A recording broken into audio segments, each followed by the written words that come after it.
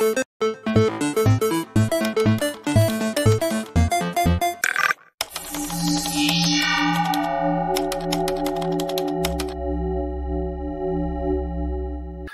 about our next speaker, he's a security researcher focused on embedded systems, secure communications, and mobile security. He was nominated by Forbes for the 30 under 30 in technology, and also has won a OWASP AppSec CTF. He has also found and disclosed responsibly multiple vulnerabilities. And especially for you Nintendo aficionados, I want you to watch out for the next intro, which is really amazing and you will all love. Thank you very much.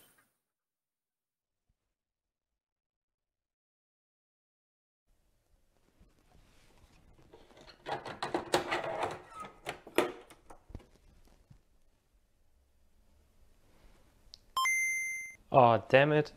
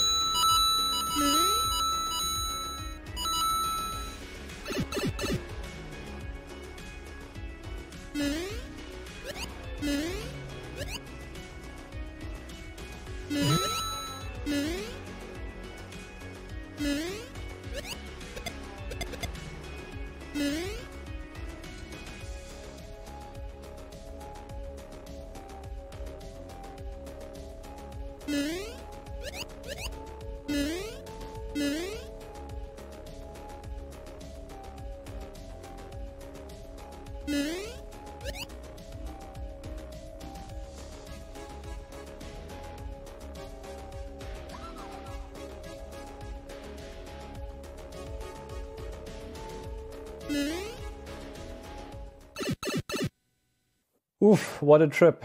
Welcome to my talk on hacking the new Nintendo Game & Watch Super Mario Bros. My name is Thomas Roth and I'm a security researcher and trainer from Germany, and you can find me on Twitter at GidraNinja and also on YouTube at StackSmashing. Now this year marks the 35th anniversary of our favorite plumber, Super Mario. And to celebrate that, Nintendo launched a new game console called the Nintendo Game & Watch Super Mario Bros.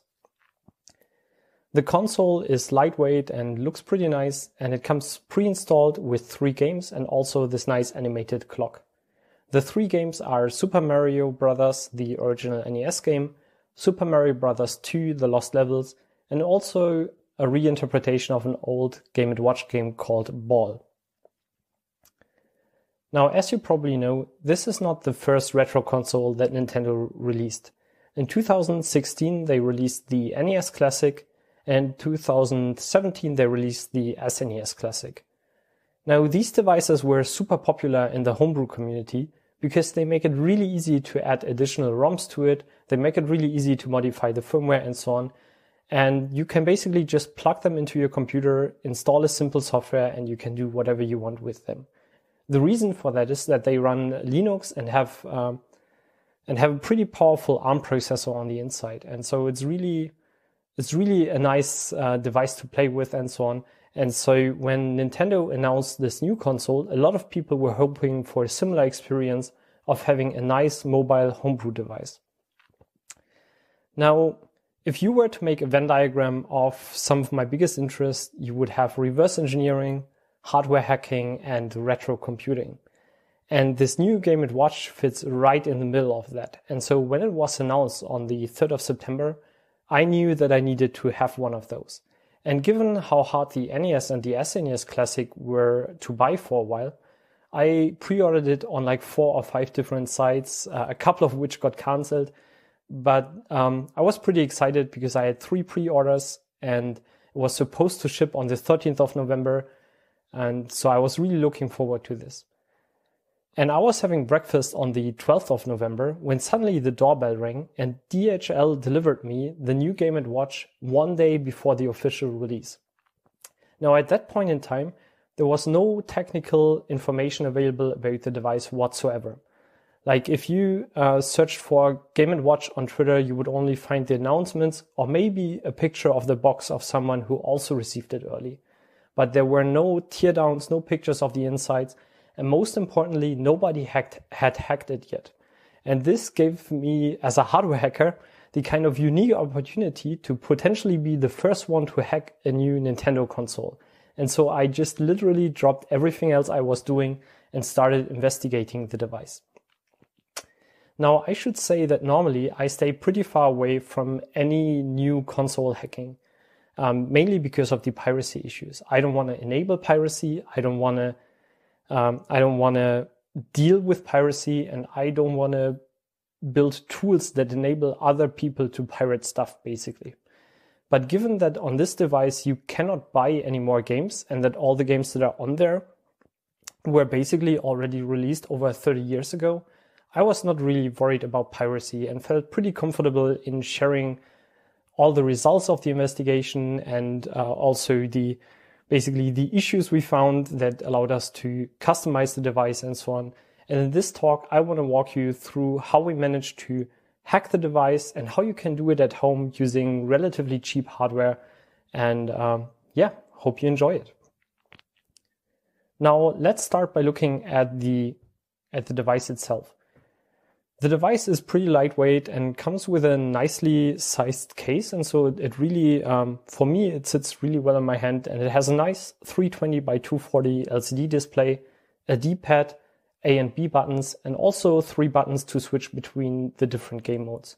On the right side, we also have the power button and a USB-C port.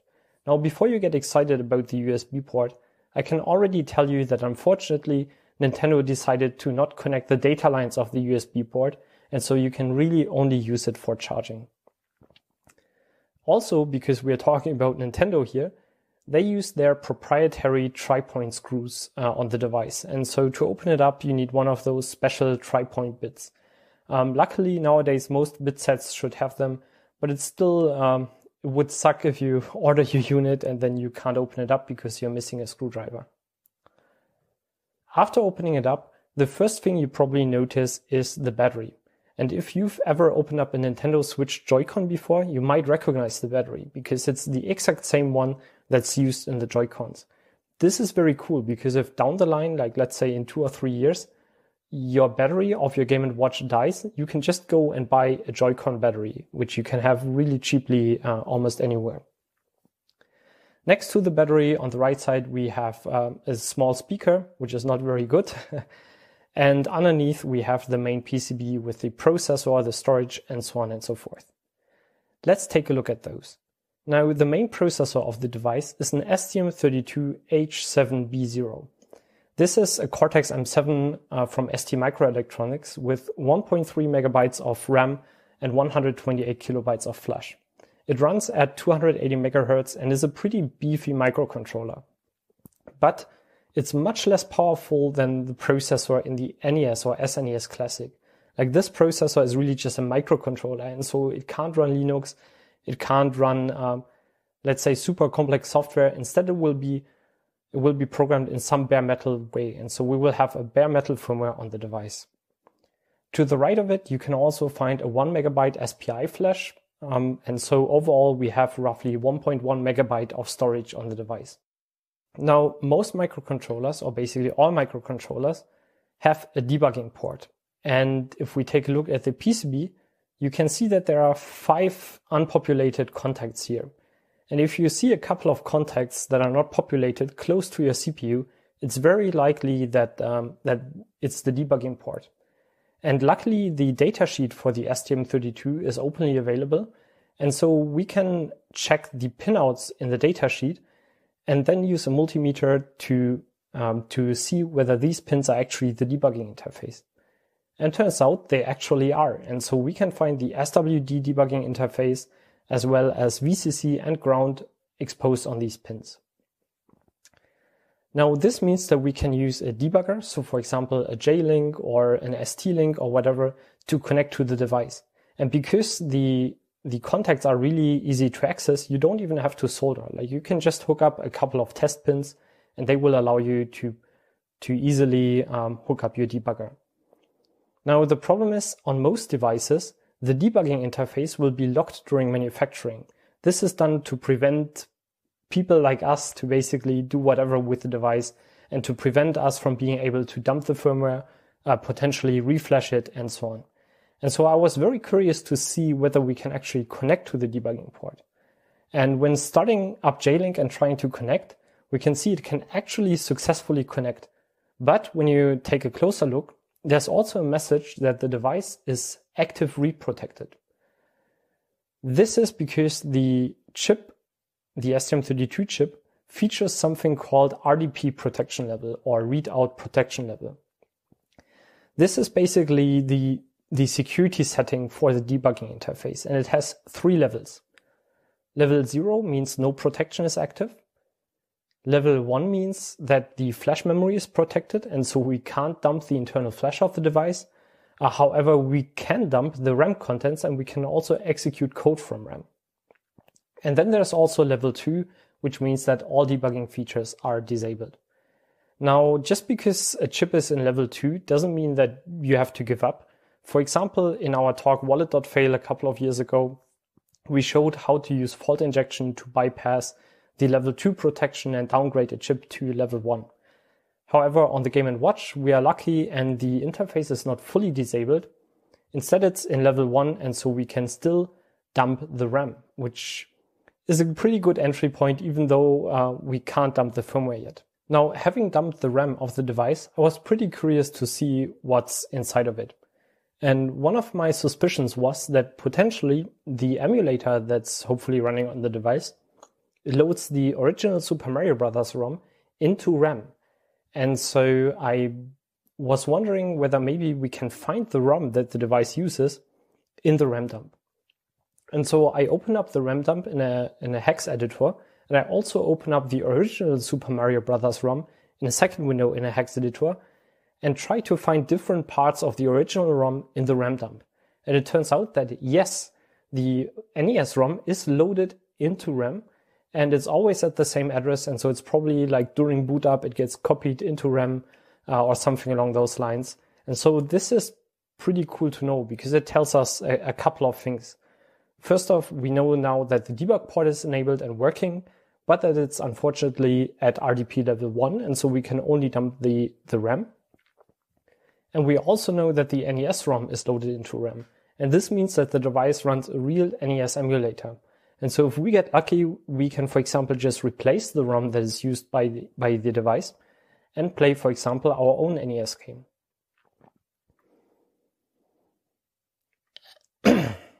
Next was time to dump the flash chip of the device. For this, I'm using a device called Mini Pro, and I'm using one of these really useful SOIC 8 clips. And so these ones you can simply clip onto the flash chip and then dump it. Now, one warning though, the flash chip on the device is running at 1.8 volts. And so you want to make sure that your programmer also supports 1.8 volt operation.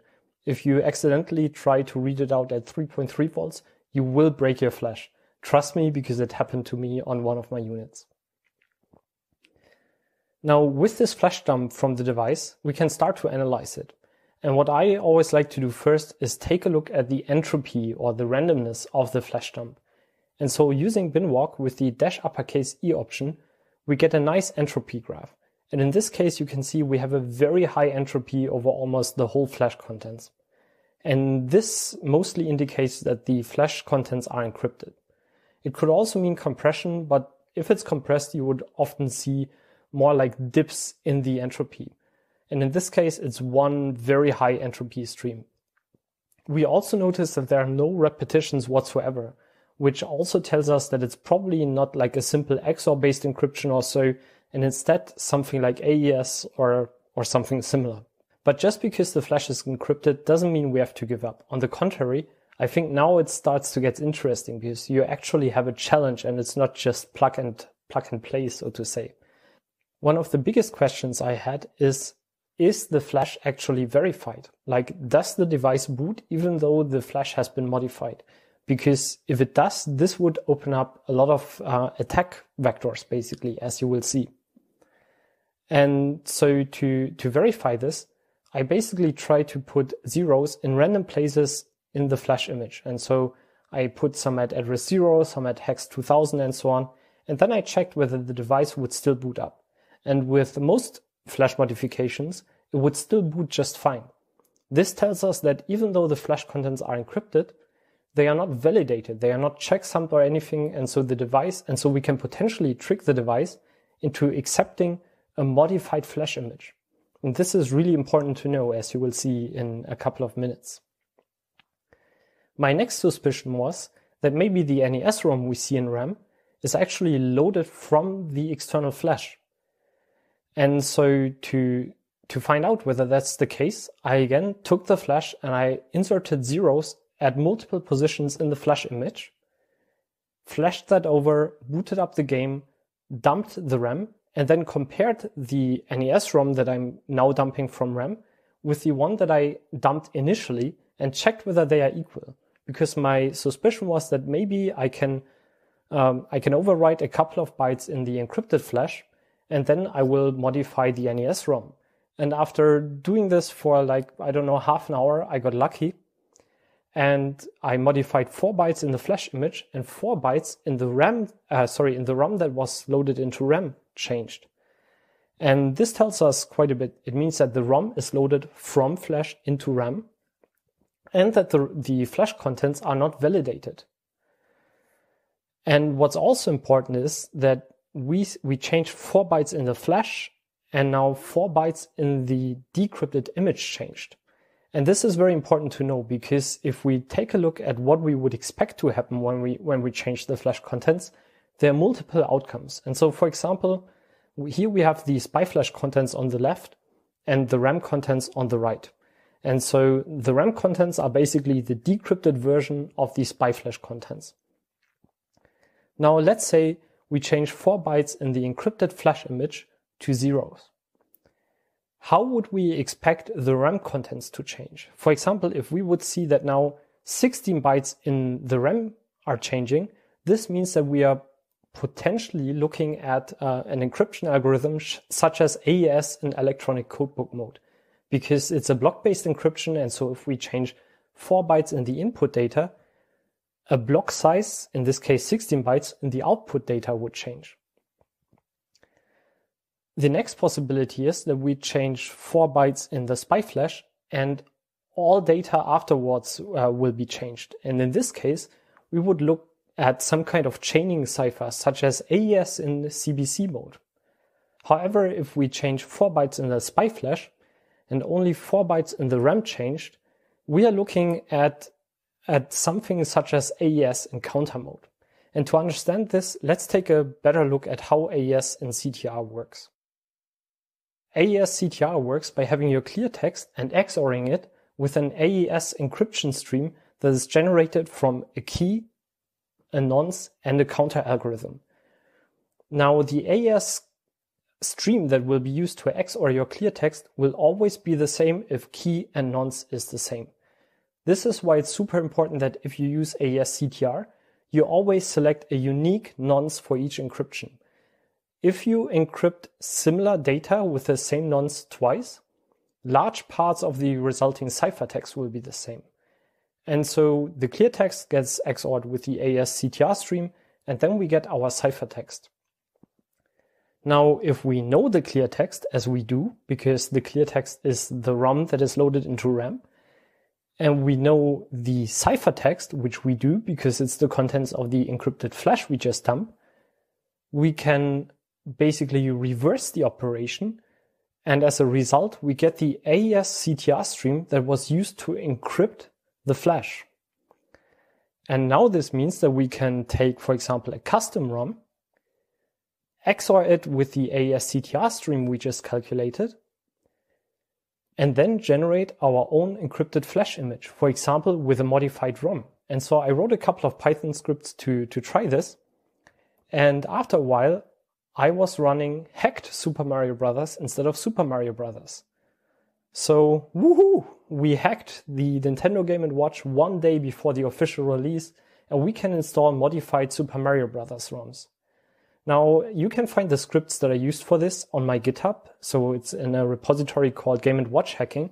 And I was super excited because it meant that I succeeded and that I basically hacked a Nintendo console one day before the official release. Unfortunately, I finished the level, but Toad wasn't as excited. He told me that unfortunately our firmware is still in another castle. And so on the Monday, after the launch of the device, I teamed up with Konrad Beckman, a hardware hacker from Sweden who I met at the previous Congress. And we started chatting and throwing ideas back and forth and so on.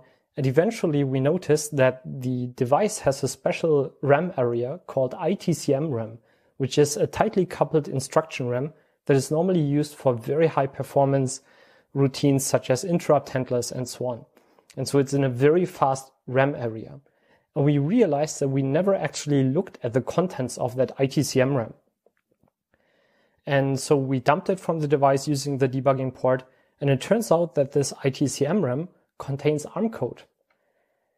And so again, the question is, where does this ARM code come from? Does it maybe, just like the NES ROM, come from the external flash? And so basically, I repeated the whole thing that we also did with the NES ROM, and I just put zeros at the very beginning of the encrypted flash, rebooted the device, and dumped the ITCM ROM, and I got super lucky. On the first try already, the ITCM contents changed. And because the ITCM contains code, not just data, so earlier we only had the NES ROM, which is just data, but this time the RAM contains code.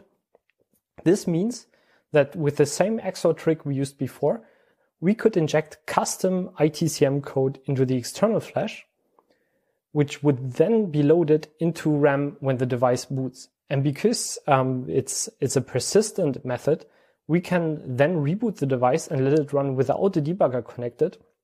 And so whatever code we load into this ITCM area will be able to actually read the flash. And so we could potentially write some code that gets somehow called by the firmware and then copies the internal flash into RAM, from where we then can retrieve it using the debugger. Now the problem is, let's say we have a custom payload somehow in this ITCM area. We don't know which address of this ITCM code gets executed. And so we don't know whether the firmware will jump to address 0 or address 200 or whatever. But there's a really simple trick to still build a successful payload, and it's called a NOP slide. A NOP, or no operation, is an instruction that simply does nothing. And if we fill most of the ITCM RAM with NOPs and put our payload at the very end, we build something that is basically a NOP slide. And so when the CPU, indicated by Mario here, jumps to a random address in that whole NOP slide, it will start executing NOPs, NOPs, NOPs, NOPs, and slide down into our payload and execute it. And so even if Mario jumps right in the middle of the NOP slide, he will always slide down the slide and end up in our payload. And Konrad wrote this really, really simple payload, which is only like 10 instructions, which basically just copies the internal flash into RAM, from where we can then retrieve it using the debugger. So woohoo, super simple exploit. We have a full firmware backup and a full flash backup, and now we can really fiddle with everything on the device. And we've actually released tools to do this yourself. And so if you want to back up your Nintendo Game & Watch, you can just go onto my GitHub and download the Game & Watch backup repository, which contains a lot of information on how to back it up. It does checksumming and so on to ensure that you don't accidentally brick your device, and you can easily back up the original firmware, install homebrew, and then always go back to the original software. We also have an awesome support community on Discord, and so if you ever need help, I think you will find success there. And so far, we haven't had a single bricked Game & Watch, and so looks to be pretty stable. And so I was pretty excited because the quest was over, or is it? If you ever claim on the internet that you successfully hacked an embedded device, there will be exactly one response and one response only. But does it run Doom? Literally, my Twitter DMs, my YouTube comments, and even my friends were spamming me with the challenge to get Doom running on the device. But to get Doom running, we first needed to bring up all the hardware. And so we basically needed to create a way to develop and load homebrew onto the device. Now, luckily for us, most of the components on the board are very well documented. And so there are no NDA components. And so, for example, the processor has an open reference manual and open source library to use it. The flash is a well-known flash chip, and so on and so forth. And there are only a couple of very proprietary or custom components. And so, for example, the LCD on the device is proprietary, and we had to basically sniff the SPI bus that goes to the display to basically decode the initialization of the display and so on. And after a while, we had the full hardware running. We had LCD support, we had audio support, sleep support buttons, and even flashing tools that allow you to simply use an SWD debugger to dump and rewrite the external flash. And you can find all of these things on our GitHub. Now, if you want to mod your own Game & Watch, all you need is a simple debugging adapter, such as a cheap $3 ST-Link, a J-Link, or a real ST-Link device. And then you can get started. We've also published a base project for anyone who wants to get started with building their own games for the Game & Watch. And so it's really simple. It's just a frame buffer you can draw to, input is really simple, and so on. And as said, we have a really helpful community. Now, with all the hardware up and running, I could finally start porting Doom. Now, I started by looking around for other ports of Doom to an STM32, and I found this project by Floppis called STM32 Doom. Now, the issue is STM32 Doom is designed for a board with 8 megabytes of RAM, and also the data files for Doom were stored on an external USB drive. On our platform, we only have 1.3 megabytes of RAM, 128 kilobytes of flash, and only 1 megabyte of external flash. And we have to fit all the level information, all the code, and so on in there. Now, the Doom level information is stored in so-called WAD, where's all my data files. And these data files contain the sprites, the textures, the levels, and so on. Now, the WAD for Doom 1 is roughly 4 megabytes in size, and the WAD for Doom 2 is 14 megabytes in size. But we only have 1.1 megabyte of storage, plus we have to fit all the code in there. So obviously we needed to find a very, very small Doom WAD. And as it turns out, there's a thing called mini WAD, which is a minimal Doom iWAD, which is basically all the bells and whistles stripped from the WAD file and everything replaced by simple outlines and so on. And while it's not pretty, I was pretty confident that I could get it working, as it's only 250 kilobytes of storage, down from 14 megabytes. Now, in addition to that, a lot of stuff on the chocolate Doom port itself had to be changed. And so, for example, I had to rip out all the file handling and add a custom file handler. I had to add support for the Game & Watch LCD, button import support, and I also had to get rid of a lot of things to get it running somewhat smoothly. And so, for example, the infamous wipe effect had to go, and I also had to remove sound support. Now, the next issue was that once it was compiling, it simply would not fit into RAM and crash all the time. Now, on the device, we have roughly 1.3 megabytes of RAM in different RAM areas. And for example, just the frame buffer that we obviously need takes up 154 kilobytes of that. Then we have 160 kilobytes of initialized data, 320 kilobytes of uninitialized data, and a ton of dynamic allocations that are done by Chocolate Doom. And these dynamic allocations were a huge issue because the Chocolate Doom source code does a lot of small allocations which are only used for temporary data. And so they get freed again and so on. And so your dynamic memory gets very, very fragmented very quickly. And so eventually there's just not enough space to, for example, initialize the level. And so to fix this, I took the Chocolate Doom code and I changed a lot of the dynamic allocations to static allocations, which also had the big advantage of making the error messages by the compiler much more meaningful, because it would actually tell you, hey, this and this data does not fit into RAM. And eventually, after a lot of trial and error and copying as many of the original assets as possible into the minimal IWAT, I got it. I had Doom running on the Nintendo Game & Watch Super Mario Bros. And I hopefully calmed the internet gods that forced me to do it. Now, unfortunately, the USB port is physically not connected to the processor, and so it will not be possible to hack the device simply by plugging it into your computer. However, it's relatively simple to do this using one of these USB debuggers. Now, the most requested type of homebrew software was obviously emulators. And I'm proud to say that by now we actually have kind of a large collection of emulators running on the Nintendo Game & Watch.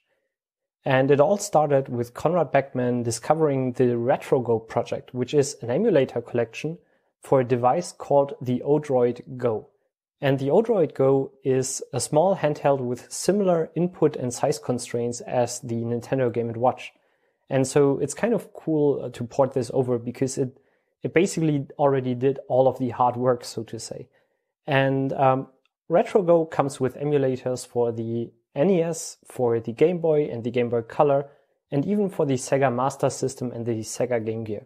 And after a couple of days, Conrad actually was able to show off his NES emulator running Zelda and other games such as Contra and so on the Nintendo Game & Watch. This is super fun, and initially we only had really a basic emulator that could barely play, and we had a lot of frame drops. We didn't have nice scaling, VSync and so on. But now after a couple of weeks, it's really a nice device to use and to play with. And so we also have a Game Boy emulator running, and so you can play your favorite Game Boy games such as Pokemon, Super Mario Land and so on the Nintendo Game & Watch if you own the corresponding ROM backups. And we also experimented with different scaling algorithms to make the most out of the screen. And so you can basically change the scaling algorithm that is used for the display depending on what you prefer. And you could even change the palette for the different games.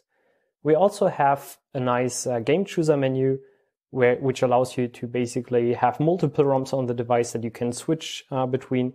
We have save state support. And so if you turn off the device, it will save wherever you left off. And you can even come back to your save game once the battery run out. You can find the source code for all of that on the RetroGo repository from Conrad, and it's really, really awesome. Other people build, for example, emulators for the Chip 8 system, and so the Chip 8 emulator comes with a nice collection of small arcade games and so on, and it's really fun and really easy to develop for, and so really give this a try if you own a Game & Watch and want to try homebrew on it. Team Schürwegen is even working on an emulator for the original Game & Watch games. And so this is really cool because it basically turns the Nintendo Game & Watch into an emulator for all Game & Watch games that were ever released. And what was really amazing to me is how the community came together. And so we were pretty open about the progress on Twitter. And also Conrad was Twitch streaming a lot of the process. And we opened up a Discord where people could join who were interested in hacking on the device. And it was amazing to see what came out of the community. And so, for example, we now have a working storage upgrade that works both with homebrew, but also with the original firmware. And so instead of 1 megabyte of storage, you can have 60 megabytes of flash, and you just need to replace a single chip, which is pretty easy to do. Then for understanding the full hardware, Daniel Cuthbert and Daniel Padilla provided us with high-resolution X-ray images, which allowed us to fully understand every single connection, even of the BGA parts, without desoldering anything. Then Jake Little of Upcycle Electronics traced on the X-rays and also using a multimeter every last trace on the PCB, and he even created a schematic of the device, which gives you all the details you need when you want to program something or so, and was really, really fun. Sander van der Wel, for example, even created a custom backplate, and now there are even projects that try to replace the original PCB with a custom PCB with an FPGA and an ESP32. And so it's really exciting to see what people come up with. Now, I hope you enjoyed this talk, and I hope to see you on our Discord if you want to join the fun. And thank you for coming.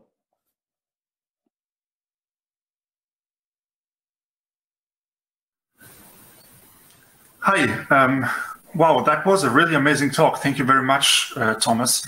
As announced in the beginning, we do accept questions from you, and we have quite a few.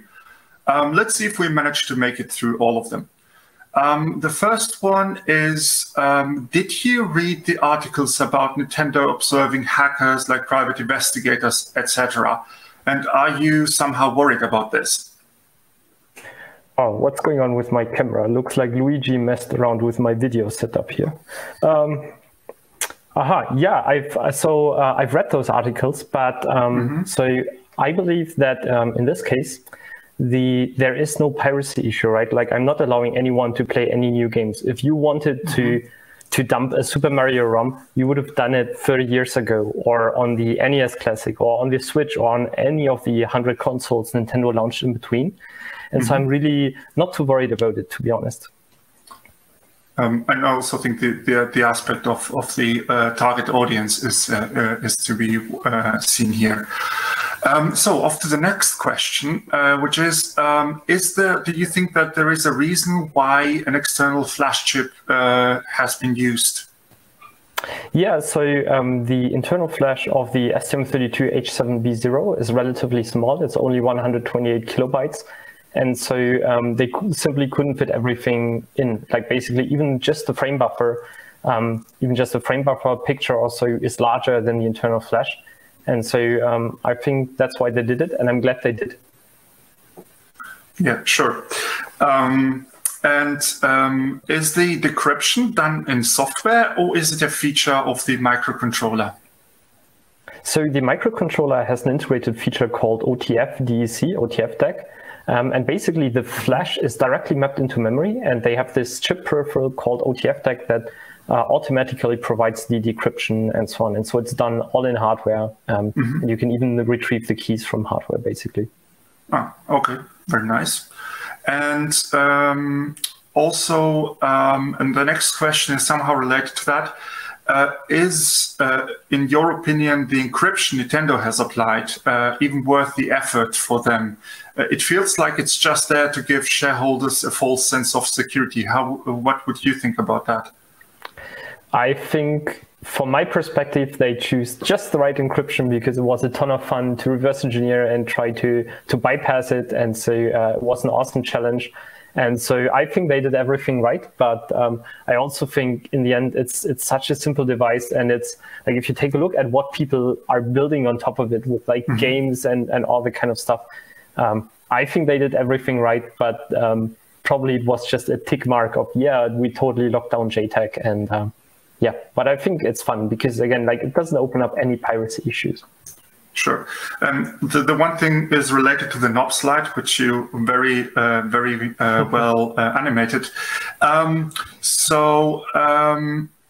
Wouldn't starts of subroutines be suitable as well for that goal?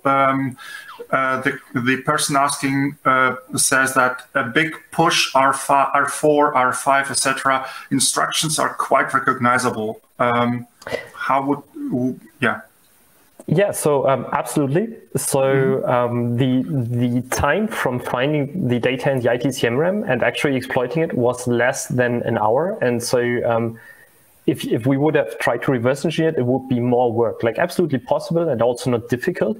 But just filling the RAM with NOP took a couple of minutes. And so it was really the easiest way and the fastest way without fiddling around in Ghidra also. Okay, cool, thanks. And this is more a remark than a question. the person says, it's strange that an ST's AN5281 does not mention a single time that the data is not verified during encryption. I think it's more a fault on ST's than Nintendo's side. What would you think about that? Yeah, I would somewhat agree, because in this case, even if you don't have JTAG, like an ARM thumb instruction is 2 to 4 bytes, and so you have a relatively small space to brute force to potentially get an interesting branch instruction and so on. So I think it's not perfect, but also doing verification is very expensive computational wise, and so I think it should just be the firmware that actually verifies the contents of the external flash. Okay, so I think we should 2 questions more, and then we can go back to the studio. There's a question about the AES encryption keys. Have you managed to recover them? Yes, we did. But so there is an application note by ST, and they do some crazy shifting around with the keys. But I think even just today, like an hour before the talk or so, a guy who's also, or sorry, I'm not sure if it's a guy, a person on our Discord actually managed to rebuild the full encryption. But I personally was never interested in that, because after you've downgraded to RDP0, the device, you can just access the memory map flash and get the completely decrypted flash contents, basically. Sure, thanks. And last question about the LCD controller, whether it's used by writing pixels over SPI, or if it has some extra features, maybe even backgrounds or sprites or something like that. So the LCD itself doesn't have any special features. It has one SPI bus to configure it, and then a parallel interface where you so it takes up a lot of pins. But the chip itself has a hardware called LTDC, which is an LCD controller, which provides 2 layers with alpha blending and some basic windowing and so on. Okay, cool. Then thank you very, very much for the great talk and the great intro. And with that, back to our main studio in the orbit. Thank you very much. Back to orbit.